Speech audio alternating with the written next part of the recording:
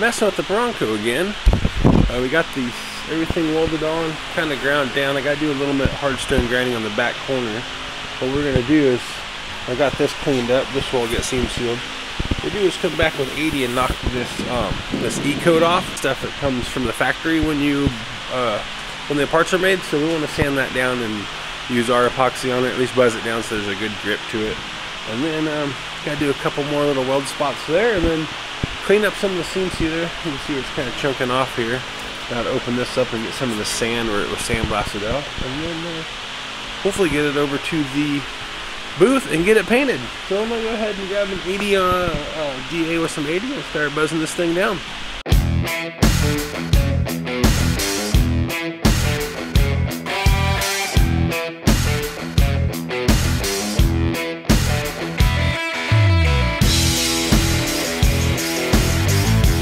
So we got that thing pretty well sanded down. We went over our sandblasted area where we're gonna paint and sand it with 80 just to make sure. Got everything welded in, got all our spark welds welded in and knocked down here, and then kind of knocked these down, and then filling this patch in, and then kind of ground this down here. The time we put some bed liner, you won't really notice that, so not too worried about that. Come back and maybe seam seal some of this stuff up after we epoxy. And then we got these both rear quarters stripped down, got the E-coat off them, so our epoxy goes straight to metal. There's nothing else goofy in between those. Same with the rear pocket that we put on, and we ground this down enough to get it epoxied. We got everything kind of buzzed down and cleaned up inside. Underneath, one thing we had to do is fill in one of our little holes here, which was one of the trim holes we forgot to weld up while we're doing that, and also our selector for the dual fuel tanks. I believe this is getting one in the rear. They wanted that one gone.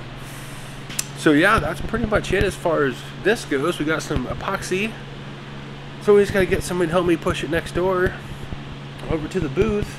I'm gonna clean this thing out, blow it out one last good time, roll it over there, and then hopefully get it epoxy today. We'll see how that goes.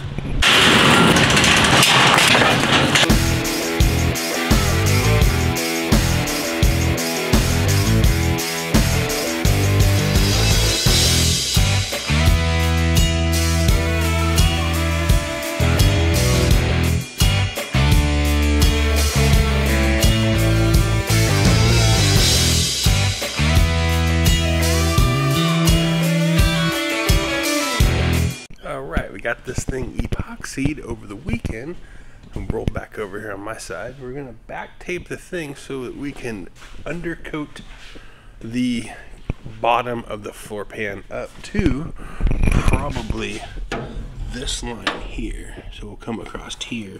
This will all be body color. From that point down all the way through the back will all be bed line, and then we're also gonna try to shoot this outside here and underneath here. That's been sitting, today would be 48 hours, so have 72 hours to top coat this. Been pretty cool out, so if anything, it has slowed down on the cure process a little bit.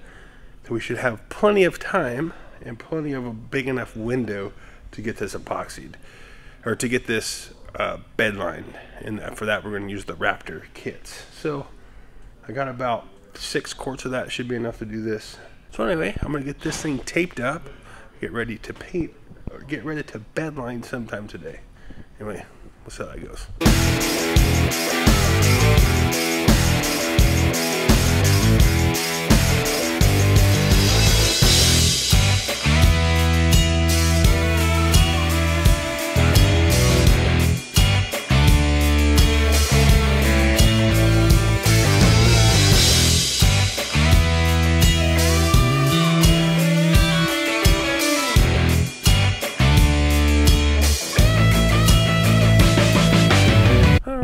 Got this thing bedline last night and then closed up and left because it's stinky. But our bedline all inside here, down inside there, and all over here. This is that Raptor. Basically ran, that's what I say, 3 kits, maybe 3.5 through here. Did the whole bottom.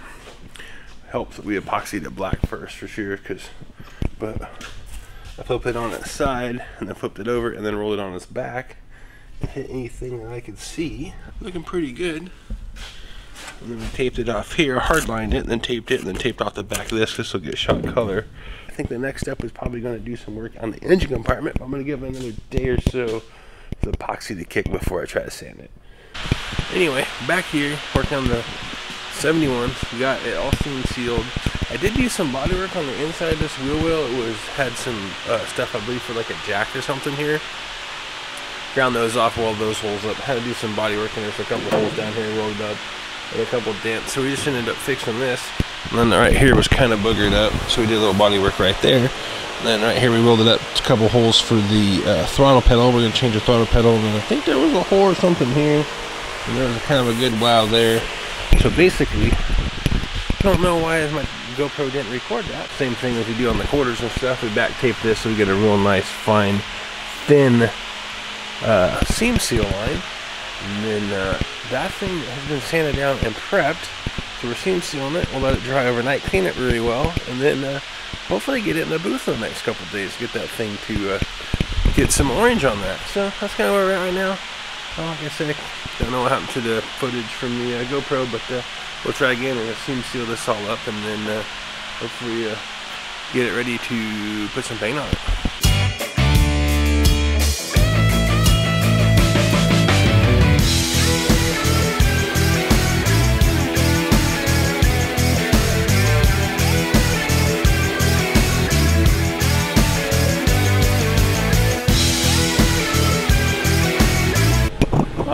So we back here, we got that thing seam sealed up yesterday, let it set, came back, scotch-brighted it with a red scotch-brite pad anywhere my seam sealer was to give it a little bit of texture for our paint to stick, and then back taped the whole thing. So it's pretty well ready to go. It's pretty well ready to go. Got it all back taped here so we don't got no overspray into the inside, which it's not that important there, but I don't want it to go underneath. And also, because I don't want it to go underneath because we got the whole thing bedlined, basically from the toe pan all the way back. I don't want to cover that with any kind of overspray. And also, this is not the frame that we're using. This is actually a loaner frame, so we can keep the body nice and rigid. So every time I talk, that thing goes off. Where were we? Oh, and then so what we did is we taped this off, sealed the frame tight because there's still a bunch of crap in the frame. Anytime we roll it over, it's kind of spitting some stuff out. So just to be safe, we've got it taped up pretty good. So that's kind of where we're at on this. We're going to roll over to the booth and I'll probably have the painter paint it. I don't know. That's kind of where we're at. If I do, I'll set up a GoPro. If I don't, then we'll just bring it back over here and we'll show you the progress we made. But anyway, that's the plan on that. So we're just waiting on the booth to get done, and hopefully we'll roll that thing over and get it painted today.